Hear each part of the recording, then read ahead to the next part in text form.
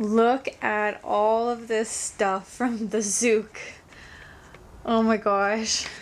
Such a mess. I'm gonna have to find a box for this to live in or something. I don't know, but it's actually not a lot of stuff if you think about it. Look at it. It all just fits in this little cardboard box. So not too hard to work with so far.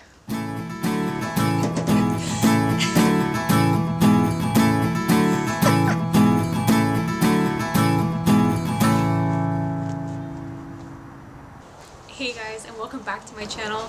So today I'm going to start ripping apart the Suzuki.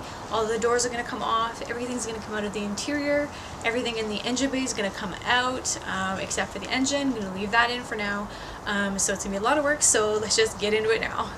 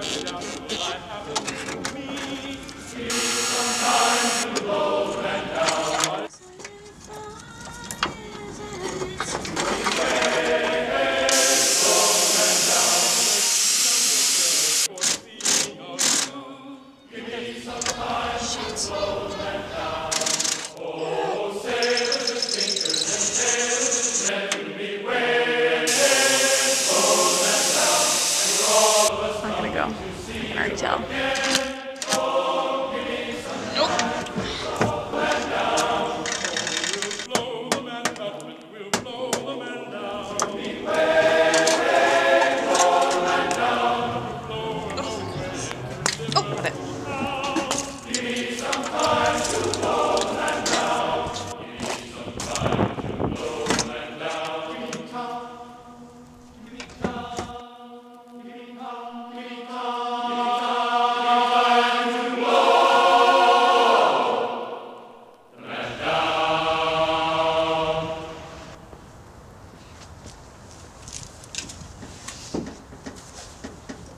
So we're at a pretty exciting point in this build.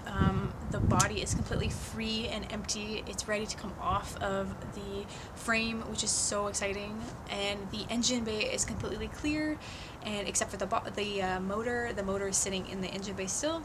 So next steps will be I'm gonna build a rotisserie to put the body on. It just makes sense. Then I can turn the body and work on every angle of it. So that's the next step for the body work. And then for the engine, I think I'm gonna do the TDI engine swap. I've seen a lot of people doing it online. It seems pretty basic. And you can buy a swap kit for it online. So that's great. So I'm gonna end up doing that. So yeah, so thanks for watching so far, and I guess I'll see you in the next video. You want to help, Kat?